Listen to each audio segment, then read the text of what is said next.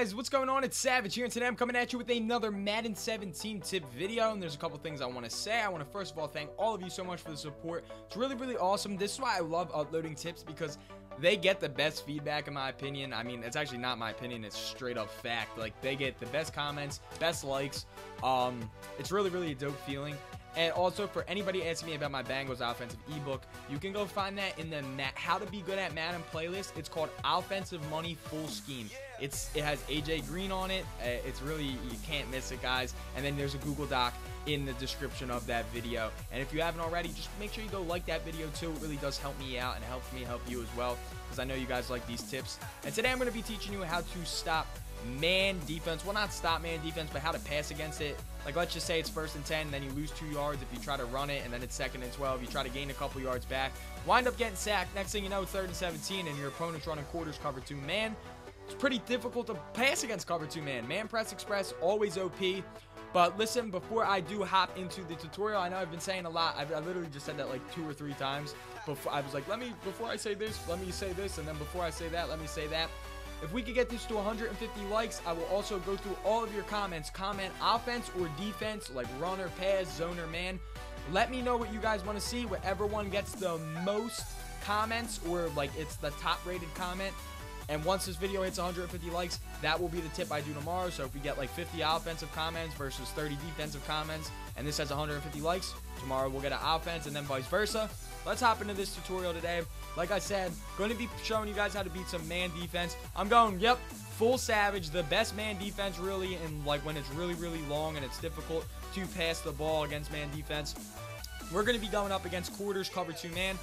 I'm going to press, because, you know, pressing is what your opponent would love to do in this situation, because it's going to mess you up. Your receivers are going to get stuck, and then you might not get anybody free.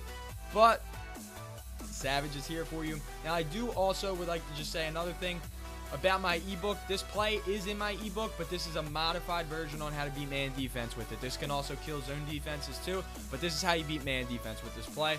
So we're going to fade route your tight end. That's different than a streak. You're going to fade them. That's a fade route. This is a streak.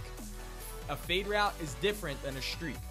That's going to pull that strong safety up and back before you do the glitch. So the glitch is you want your best receiver to be out there. You want to have a pretty decent release, pretty decent route running, pretty decent speed, pretty decent all-around catching stats. This is for your MUT players. And if you're playing on head-to-head, you can make it AB if you're like the Steelers or something. I have Pat Pete on him, the best corner in the game, in my opinion, for athleticism and speed to make up for like lost ground if they get beat. Watch how Antonio Brown gets open right here. You motion him out. You wait till it looks like he's about to set his feet.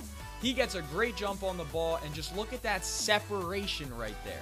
That was pure separation. Now, before I hop into the instant replay, and you guys are like, oh my God, how did you do that? I'm going to show you it one more time. Just fade route at Ladarius Green.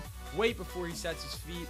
And we get another, ooh, of course, it's not a Savage video unless I mess up at least once in showing you guys how to be great in my tutorials. So I'm waiting for them to get into the press position, and we are going to show you that one more time right there. AB just kills Pat Pete, and we get wide open right behind him. Now you guys might be like, all right, how the heck are you doing that? What are you doing right there? Well, the reason I messed up on the second time is because I hiked it too quickly. So you want to wait when you're motioning him out till it looks like he's just about to square himself and stand in front of the cornerback. So as soon as he's motioned out, instead of him squaring himself, since his route is him running like this, instead of squaring himself like this and then running like this, he's already in the motion. So instead of squaring himself, he just runs on a sharper angle, and then he cuts.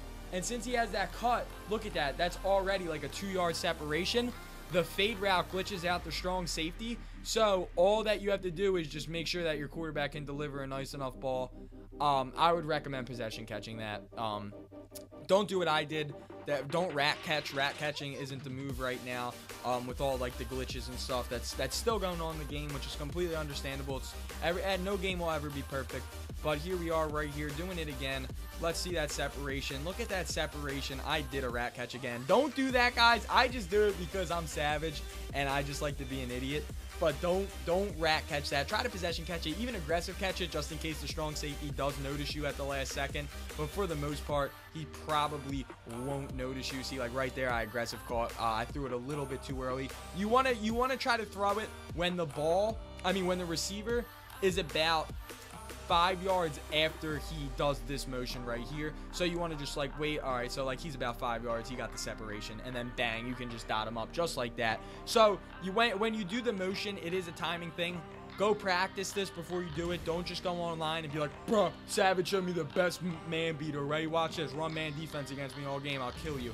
But like, don't do that. Definitely practice this. Once you see he's about 5 yards free, see right there, I went for the aggressive catch. Sometimes it works, sometimes it doesn't. It's just a 50-50 ball type thing. But this is by far one of the most consistent man beaters, rather than you just coming out and corner strike and stuff.